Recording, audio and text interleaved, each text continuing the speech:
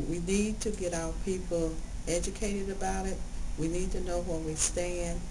And we have a good Democratic Party group that is running.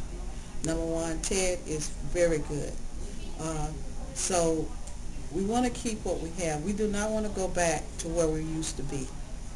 And to start things off, we need to be ready. We need to get our people ready. We need to be fired up, and we are ready to go. Their biggest issues is jobs and job security. We need jobs, and the other issue is education. They want good public education.